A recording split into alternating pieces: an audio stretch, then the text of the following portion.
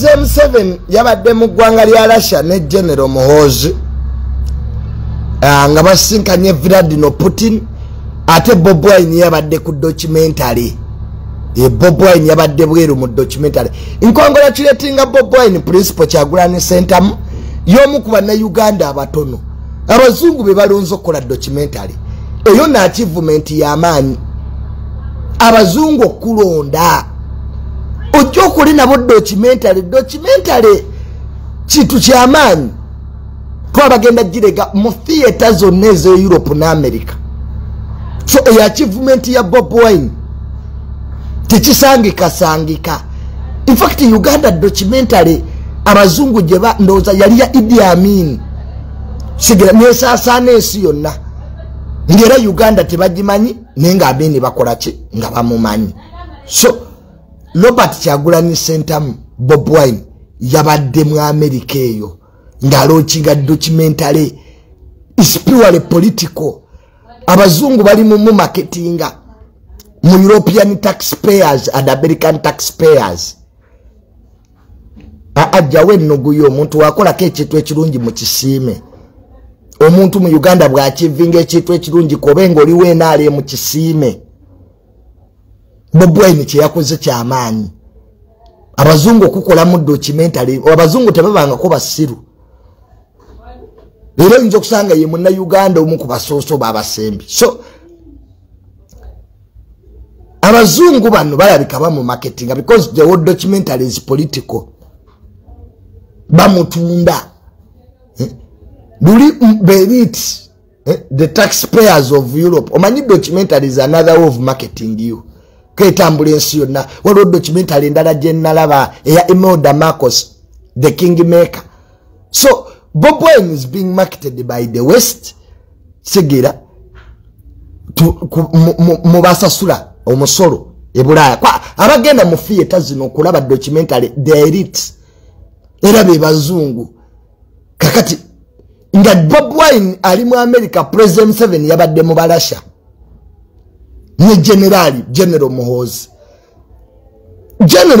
ogenda ne taata we Russia it shows the importance of General Muhoozi in the politics of the country because kati Uganda police yaffe tuli ku Balasha na Bachina era President 7 mu speech ye wamuwulidde nga yebaze eggwanga lya Russia wano okutuzimbira nuclear nabagamba dda Uganda is moving in nuclear nga balumbuye banvuma omanye ekizibu kya Uganda abatasoma abasiru mweyongedde you don't have research you on social media kivulanga munvuma kwamba singa those who have been following me I told you President 7 is moving to nuclear era yebaziza President wa Russia Vladimir Putin na mwebale kutuzimbira masanyalaze ga nuclear nefe tukimanyi bulungi nnyo ensi yonna eyagala okukola nuclear weapons esooka na nuclear energy akitegedde kubira mukama engalo ez'amaanyi bw'oba okitegedde kubira mukama engalo ez'amaanyi ogaye twafuna junior twamala bano bonna bali ku social media basaamirira they are not researchers leka fe abamanyi tubabuulire you increase uranium ero uranium yasumbuwa Congo all superpowers zimwagala yakola nuclear ne Iran kye yasooka okola era tekikwewuunyisa nti president wa Iran yabadde wano ate President 7 nagende Russia ne yebaza abalasha nti mwebale kutuzimbira nuclear w'amasanyalaze okuvedde nedda President 7 yabuuzanga Abamerika lwaki Africa teina nuclear atubutula yabaga awe allergic to nuclear nga United States of America yensi esinga okubeera n'amasanyalaze ga nuclear eyo America gyolaba eyina ebyokulwanyisa bya nuclear n'amasanyalaze eyina Uganda lwaki tetuba in fact there is a revolution gwe Africa etabuse wentunuye speech za ate yo Eritrea yanyize bunyizi President wa Eritrea speech gye yawadde wewuunya abasajja tebagenda kuva ku Russia. Era American policy eri mu kiseera kizibu. America kati yetaaga komyawo Trump. The American policy is failing everywhere. Olaba Africa yokka kati ebanyoma. Ba president ba Africa bonna era Russia babadde bayogera kimu. Tukoye jogo lya America. When president wa South Africa na mafosa yaganti mu COVID, we became like beggars, begging for medicine. Choka Africa, amanga ga Africa yagageza kokola COVID. Eddagala lya COVID abazungu ne babagana. Can you imagine? President wa South Africa na mafosa nakati obulamu mu bazungu buli so important than life in Africa. We can't move on like this. Owe Kenya na chimalamu. Ate oyoli to ye yabakubira ddala abazungu anzitamu. Nagamba we need a new financial architecture where we don't have shareholders. IMF inaba shareholder. Yabuzo omukyala atwala IMF toyina bakama abo. Kale wulira IMF ebeereta ne ba shareholder luyali. Beba decidinga. Africa teyina se. Kati obeera otya ng'oyagala development naye nga toyina se kuba kuwa sente. You can't say anything. Samuel William Ruto, president wa Kenya, we don't need anything for free. We also want to pay. President wa France Macron nakwata kutamanaga oba abaddugavu banani abazokoseza. The African continent. Nebazanya bakulembeze ba Africa for the first time. You have represented Pan-Africanism. Bulijaba kulembeze ba Africa sebo tubavuma naye kuluno. You have shown Africa will remain neutral in European wars. Omanyi ekizibu kyaba European bayina ekizibu kimu. They think that European problems are world problems. But African problems are African problems. Aba Bulaya erowooza nti ebizibu bya Bulaya bizibu bya nsi yonna. Naye ate ne balowooza nti ebizibu bya Africa yokka. That's a bad mentality. So President Seven yabaddeyo ne generali president yaddako General Muhoozi ng'amulambuza abanene abakwatibwako ensonga, the key players in the Russian Federation. Oli eri alaunchinga film ono bamulaga banene abasalawo de nagamba Bob Wine nemuga Bob Wine wotave mu kulimba bantu ebyo byafirye dictator biveemu ebyalumbuye sibanya ntebe mu ntebe. Bob Wine gwenyini watuga President 7 tajja kulayira yalayira noga tajja fuga wadde omwezi yagufuga bane Uganda bako ebintu by'ekisiru principle. Oliyo ozanya film toyina photo soja gwe watutte. Jeno muzali mukutambula ne taata we. Era ng'omusika wabeera bamulaga. Goliyo magere mu bigere muline nobya niri mwebasi. Mumwetegekera akalulu ka 226. Bob Wine anigozza mu bululu. Ebisajja biri eri mu FDC byali ali adda sente. Abasajja bali mu FDC beekutta amatayi bali kuseteza President 7. Onaga natwala 2 oli natwala 3. Ne Kano Besigye naye yatereka nusu. Kwa Dokita Kiza Besigye bamuleetera 3 abitereka emiliyoni 3. Waisewo omwaka akalubu okuva ekagwa kati batubuulira kati mu FDC buli omu yalya. Aba basajja bambala gomesi ekiro ne balaba President 7 n'ebikooyi. Wano tetuyina opposition bonna bakolera mwami mu 7. Abasajja ne beesiga lipstick nabibagamba nze nagenda mu State House Entebbe siridda mu opposition bisajja mu mwetagana kutta nemutisa abaana b'abandi. Omanya abaana bafiiridde mu FDC mu struggle nenga abanene bali eri bali mu kulya sente luyali. Lwaki mufu neze banenze tulaba President 7 abatamwagala mwandibadde muvuma opposition. Lwaki muleka abali benkwe abatisa abaana mu masitulwago ne bali enusu ne mutabagambako. mutabagambako abasajja ne beerangira lino eggwanga terijja kununulwa. The people who liberate this country are not yet born. Bonna bannabyabufuzi banoonya byabwe. Abaana baabwe bali bweru basoma, abaana b'abanaku be bafa. Naye kati abantu abafudde nga bawagira FDC abazadde baabwe babulira batya. Ninula bannandala mafaabi Secretary General wa FDC aline bali mu kwevuma ne Ssemujju Nganda. Gwe wali ya sente nze nali antono mwaba atwale nyingi kano besije tsazimuwa iriyali mumaze mu the world loses hope. In fact ebigenda maso mu opposition nenale mutebitukolera ensika sitegwamu essuubi tuba tugenda mwanake ensitemiiza gimala mu ssuubi bwe muti bagikuttemu batidde bagikuttemu kati kwe bali batidde gakasajja katinda tukuba kankomaawo bagikuttemu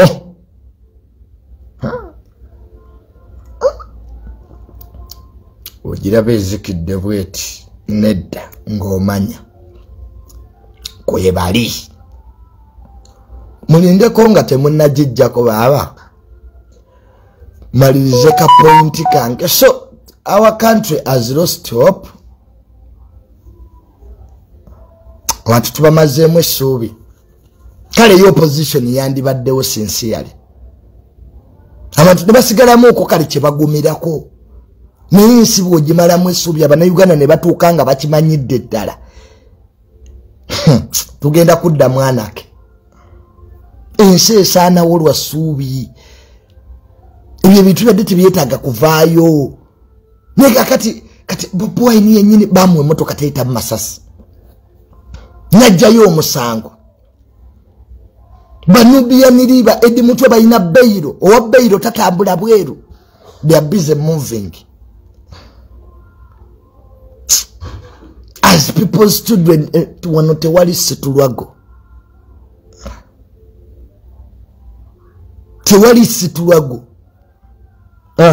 so bwe bityo wiki we yabadde bombi nga bakoze eki naye tusaba kubakola enguudo. General Katumba Wamala Minister wa Transport mukole ku luguudo lw'Esalaama oluguudo lw'Esalaama banna abalwadde b'ekiruddu enfuufu ebatta waliwo omusajja yafuna accident ne bamuteeka mu ambulance ebinnya by'Esalaama bye byakutula okugulu ka otuuka ku luguudo lw'Esalaama n'okwata ku ttabanuga emyaka 37 abasajja bano oluguudo oluliko eddwaliro ly'ekiruddu banne enfuufu yonna abalwadde we baggweramu oluguudo lw'ekyotera ibana Mungu atusaasire isi enguudo zikolebwe ne omuntu makindye oluguudo luli mu kibuga wakati nga kuliko n'eddwaliro kiruddu nedda bannange waliwo ebintu ebituswazanga eggwanga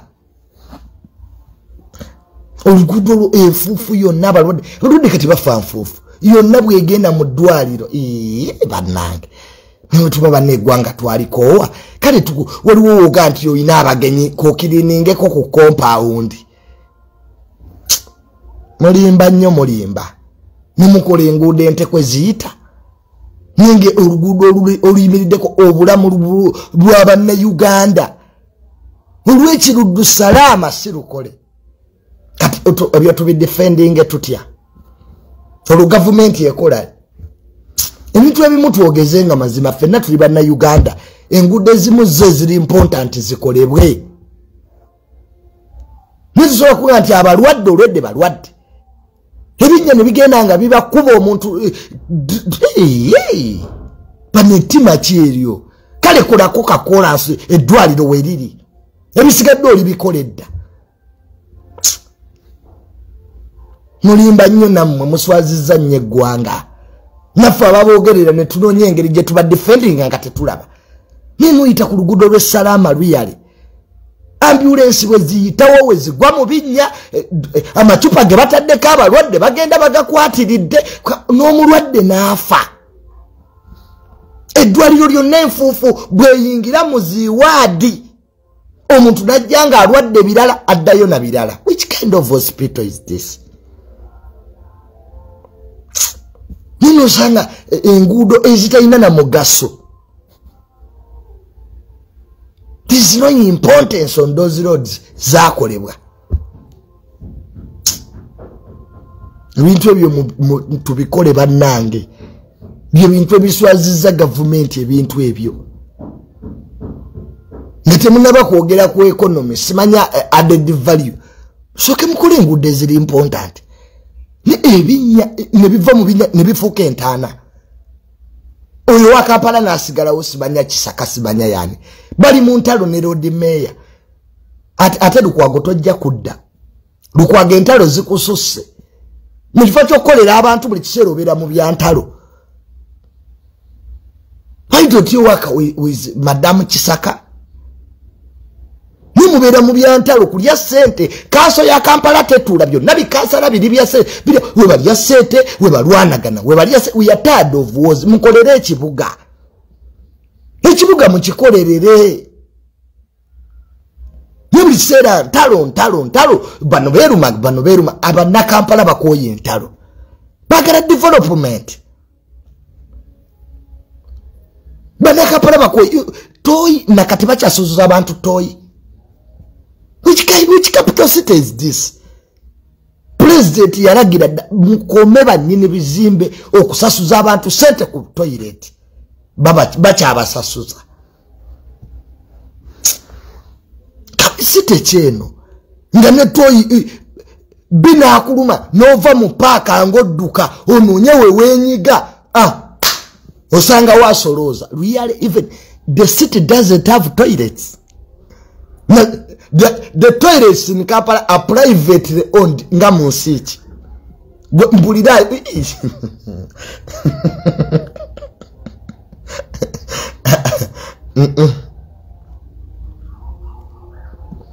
Work for the city. We are tired of wars. Ntulelele ekibuga. Ngamaliriza ebyawano. Niger president yawambiddwa. President we Niger yamaze okuwambibwa. Waliyo olukuŋŋaana lwa ECOWAS Nigeria okwogera ku nsonga ezo. Eyo nno kuya musanvu mu West Africa amagye gajjako abakulembeze. Nowa Niger naye teyalutonza amagye gamaze ne gakola ki? Ne gamuggyako. Nigeria ekyabiganye. Nigeria ekyaganye gamba tabajja jiwamba n'abasajja bajiwambye kubanga president wa Nigeria kati ye chairman wa ECOWAS. Eyo kuya musanvu. Nga mawanga ga West Africa bakulembeze sebo babavunika eri amagye gefudde amagye. Jukirere mu West Africa wali ne president asinga obuto mu nsi yonna. Era naye munnamagye sebo yawamba buwambi. Yo wa Burkina Faso, Burkina Be, jali majege wangamiza mu West Africa.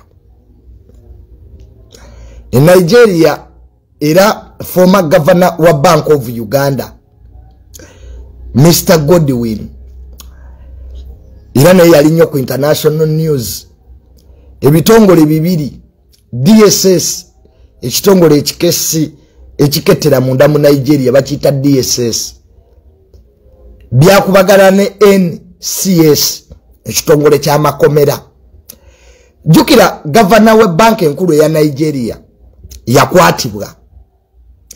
President aliko yamugoba nga president oli avuddeko. Bwe yamususpendinga ne bamugamba nti yalina revolver emuntu bastola ye jagamba nti government yagimuteekako buteesi ne bamukwata omulamuzi n'amuwa beyiro mu high court ya Nigeria ekyewuunyisa ensi n'olukalo lwa Afrika mpaka nakati ekitongole ky'amakobera mu Nigeria NCS kyali kiri awo DSS neyingirawo nga beekapise balina emmundu ne basalako high court yonna nga n'omulamuzi tannava mu ntebe ye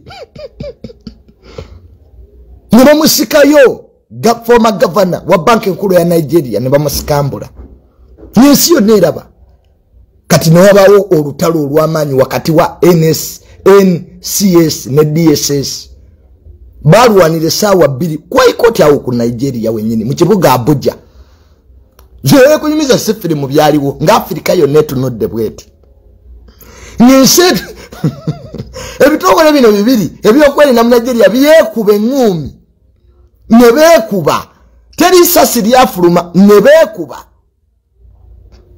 nga balwanira former governor wa banki enkulu ya Nigeria Mr. Godwin ne bamusikambula okugwa ng'ekitongole kye bayita DSS kiwangudde kyokka kamanda atwala NCS yajja alaba ogubadde DSS yamugaana okuyingira era former governor ono yatwalibwa kwa baba NCS balaga nti engeri gyali nti akyali musibe be balina okumuvunaanyizibwako nyingo omulamuzi yali amuwadde beyiro former governor wa banki enkulu eya Nigeria Mr. Godwin ebimu ku byamuleetera obuzibu bwe yali akyali governor yalina amampaati ng'aleeta polisi ennyingi nga zinyiga abamu ku banene mu ggwanga lya Nigeria ekimu ku kye yali aleese kwali kukyusa naira sente za Nigeria yali afunye olugambo nti abanene bangi allegedly mu ggwanga lye baali bafulumiza sente pitirivu nga bazitadde mawanga agaliraanye Nigeria kati ng'agala kyusa bank notes bakube empya kati nga kikukakatako gwalina sente enkadde okujja mu banka nazo physically bakuwe endala ze baba bakubye bakwate kabajja kubuza sente zino wazijjeewa president gwe yali abikola nabyo ebyo byonna ezo police president yali aliko yali abyagala ngera bakolagana lwe yavaako omupya olwajja yamugoberawo so kakati abatululizi b'ensonga mu ggwanga lya Nigeria bagamba nti yalinnya ku banene abaali bafulumiza obutitimbe n'obutrillions za naira so Mr. Godwin bwat naye bwe yabadde in fact week ewedde yemu ku stories zasinga okutrendinga all over Africa era nga ngigoberera nnyo story eyo so munzikirize Wisdom Kayi mutabani w'omulaalo ne Kakalamu bali mu ggwanga lya UK mumbuuza Junior lwaki totambula I'm going to travel ninda kutambula it's good to travel by the way Kaye Wisdom ne Kakalamu mbatumiddeko nnyo bangaye mwagenze kufumbirwa ne mwanyina ze case luli namukyazaako ku TikTok gyali afumba case ebintu ayoza case nga tannagenda namugamba ebintu bisatu namugamba lyannye mwanyi n'omulondo gukuyingire mu mubiri kola abakazi b'ebweru ng'ona abafumbirwa obulungi ko ebikazi biri eyo binene kwa buno bwala bupote babazungu babwagala babuwasizaawo kati bino binamukadde ebinene kilo 10 case byalimu byetaaga service kati case ne muganti case one twala Uganda walaji otamire liyo mulondo ne mwanyi era yamala omwezi gumunga abirya sister case oyo golaba yintana je namusibirira era bangambye gyali afu ate sebe ebyo bikazi ebyo ebyebweru birabe ebyo birina ssente kimali okukulya bwe kiba kibeera Texas ne kikusindika mu Atlanta naye ate ne wabayo era ekikulya ne kimala okulya ne kikusindika mu Ohio wanseeri kugamba omwaka mulamba ogumala oli mu kufumba bufumbi myezi 3 myezi 2 we bakulya after 1 year you get your home ne katika hizi chemanyi bajja mulya kati ali Boston yawo bamusindike mu Atlanta atera waliyo na here ekikaze era kikubwe batwe bakola nikikubira ko munne wacho nti wango ono mumaze niba kusindike navade yo so manyi naze case fumbe ensibu etyo bwe ulira bikutabuseko nwa Uganda walaji sister na kugamba masini bili ezezetagisa mu bufumbo era mwenna banafumbirwe Bulaya olina okuba ngomanyi okoperating a washing machine ne dishwasher that's all olina okuba ngomanyi okoperate only 2 machines dishwasher ne washing machine era keizi we namukubira nanga sister Junior yagendi munne mu bufumbo nemga kuzaabana ibera yofumbe nenga bajja kusindika osanyenga mwaka mulamba ofumba buli state unakuliddemu ebiri olina akulyamu emyezi 3 onogumu after 1 year everything will get well don't worry case kasito mulondo go walya ne mwanyi era buli anafumba nti mugamba spend more time ngolya mulondo na mwanyi 1 month before you go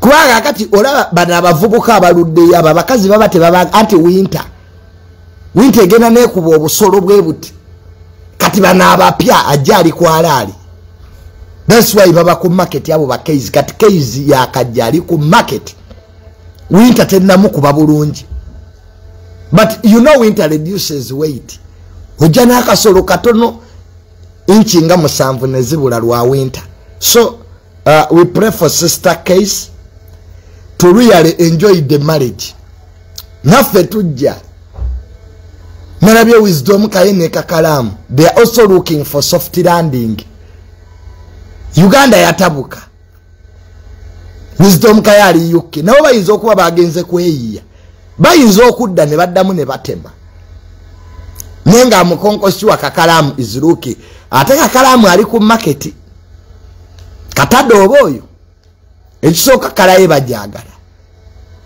ekyo kuyebe bikaze bye binene bye bisava byagala nnyo obuvubuko obutono so sister case webikulemerera kubira kubanna abafumbiddwa gye bali bakatongolo omutongole they are near you Laba is there Gandhi seek guidance on yali akola kuwolokoso simba they have also got married so you are not the first case sister case tutukusabira nze sister Junior nzija tufumbe ate tunakola kyemirimu jabula abavuka tebagala kola tukole kitumbavu do you have jobs here do you have jobs answer me the youth don't want to work that's why they are marrying old women are you stupid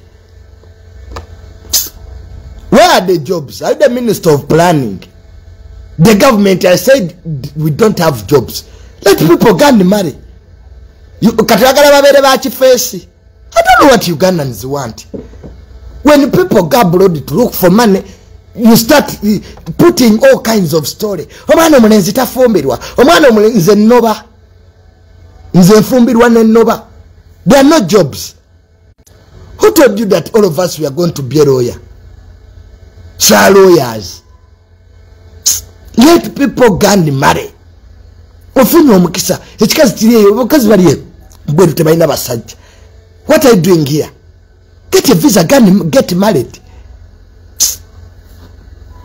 Abana Uganda bazibu nnyo mbonedda temwagala kola mwagala sente za bwerere tumbavu gwo mugongo manyinga bwe gumenya sente bali za bwerere go ababakazi obamanyi gwe ayinza okuvuga raundi nga nnya 4 rounds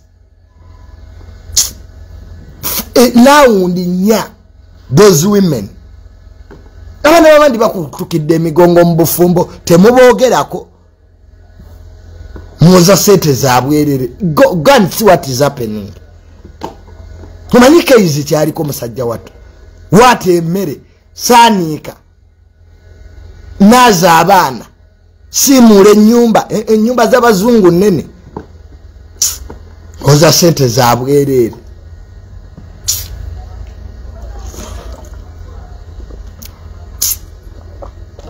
nze nakafumba mali asatu mbimanyi. I know what the hell they are going through. Aba bakazi babanaza na lupira banene bazibu. So sister Kezi wama, we are behind you. Let nobody disappoint you. Mbobi vem continue. Fetuli mabegago. So mbula balosi bye mujja okudda mumanya bano gate mwagaliza omuntu abanonya sente nga muli awo mwasaamiridde bwamalo zifuna oyo mufere abantu banonya sente Uganda yinsijo ononya sente nga bali bakutunuulidde bakola gwa kuddu etekako gagambo ekyo kivuka tekyagala kola oli bulungi bwamalo zifuna ekyo naawe ekyo kivuka kifere sha nga kyazijje okola balaba ye Uganda okola basinika binnyo after when you get money nga bajja basinika. So those who want to get married can marry. There are women in Canada.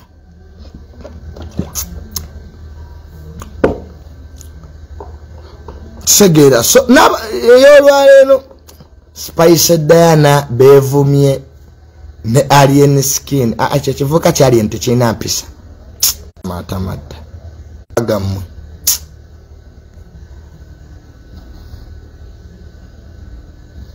alien skin yakoze eki kati Spice Diana checha bade kimutwala mu ebyo bivubuka. How can you debate with idiots? Alien skin ategeera. How can you argue with a person that says kwandika kigambo federation? Spice Diana gwakusinze walk away. Kati Spice wabadde okola wochawo bali balina obuzibu bwabwe ne Kenzo. Let them can finish it. Don't involve yourself in wars. Kati alien skin ategeera nnyo goba omulaba omuli wenkwajjo agenda ati ategeerera ebya federation nawe gwakusinze Spice. If woba yagala kuwakana n'abantu who cannot listen to you, go away. Kolechi otambula ogende nakati Spice walimbye nnyo naawe kivuka kyali ente kitegeera okikutte alien skin mumulekere TikTok ze tikiina mpisa kyatugamba ddaffe bannamawulire kitukyetaaga alien skin yatugamba tatwetaaga daffe tetumwetaaga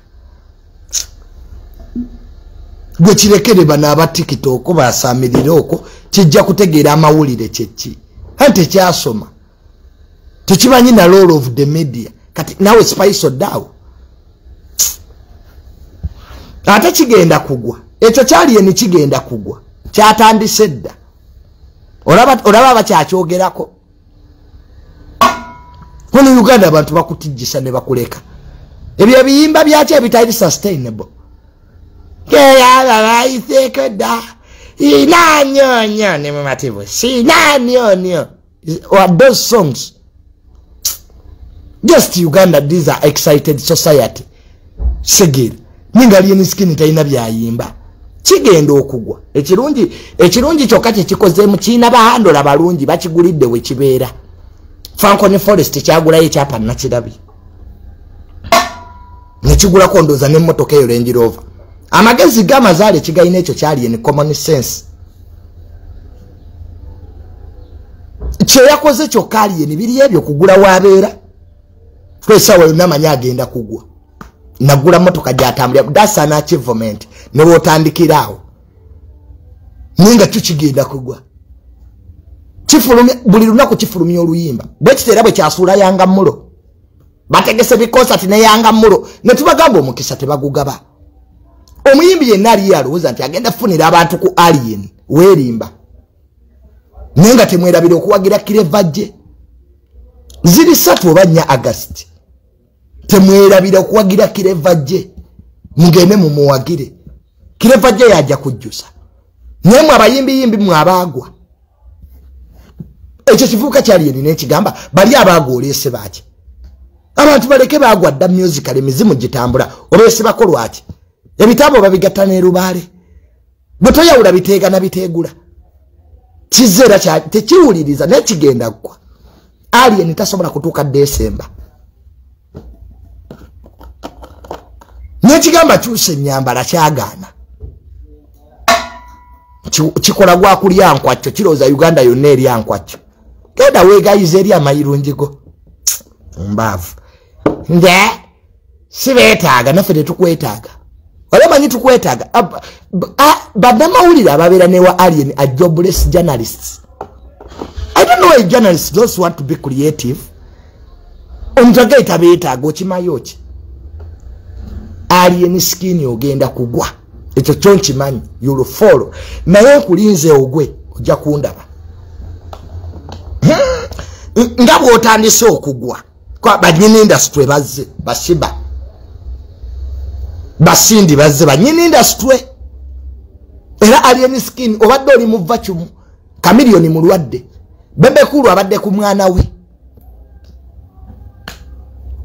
ye vacuum gy'obadde ofiiringa nenga toyina maanyi goyina alien era tewaba kulimba nti oli w'amaanyi you have not even achieved a quarter just indulu buno obwana bwa TikTok endulu emala nekoma what are you trade kati alien atunda ki sina nyonyo ndi mumativu sina isibanya ezakameza nazo zibudgeti nze nekube simu basi is that a song you idiots Seruwan gwata ina mpisha ebiyimba byo tebiri sustainable nzujja ku stage ngo yogera bwogezi muzimu kiguno gwe you are going to follow gwe alien nakundabulada agamalala agajja kugwamu oboloza gwasose mu Uganda fe tulabya abanene emirembe engalo omanyi muloza mu abasose teri alien skin kyakola kyetalabangako era abavubuka abavudde mu bwavu that's how they behave kyovulanga mu America tebakkiriza abantu bavu kugaggawala they become problems alien skin ekimusumbuwa erinnya lyamutomera he wasn't prepared najafuna basiru banne bakididi nebye ebiyimba bye bitanyuma nno yena misiti adenya nebonkwata ye yadduka kabanga lyoyo yena niya tumbavu bastard ekivubuka ekyo kyantama ate era omugenzi yali andabudde nebuza lwaki isima tayagala kivubuka ye yali abirabiddewo tikiina mpisa kiina amalala kyagala nnyo kabampaane kati spice wabadde oharasinga waki lwaki togende kapeka n'obigamba jje n'abatuma gwe alien skin why do you allow spice dana what has she done wefudde omanyi gwe ki alien wefula nnyo ategeera ate nga tolina kyomanyi mbusebo ffe baboyi ako twakabuuse ekivuka kino lwaki tebakikwata ate RDC we Nansa na Shafik gwe watuviirako n'ebizibu omwana teyanditegese nakosa tukufidde omusite nabagamba you refuse to listen to me ekyo ki alien skin okuyimba yali Shafiki ye yakiyamba RDC we Nansa nga lwaki oleeta abanaku mu music industry kyefula ekitegeera eno bwe kiri enkwakyo ebigoyi byonna byekyama that boy irritates me I don't know why era ono Paraso naye yatuviirako ebizibu kino kiparaso kyekyetonda nekituleetera guno omusambwa omuntu omukubi ebimwa omukubi agannyo ate ovuddeyo weetonde sipase wali omuwaya akiparaso era ekyo kya alien skin webaze nnyo Paraso abantu boyina ba Paraso si babo and they have started migrating nyavula nze kankirinda awo mu August nga gwakaawo nkibavumire bulungi saa muntu atalina mpisansi yina ine nkovu ku mubiri oyinza okugamba si papa wakubiri so gwe alien yotandise okugwa you are now heading to your downfall ngera bwe nagamba naye katukulinda ogwe bulungi tujja kusabula nonye ne TikTok akuwagira nga tokyamulaba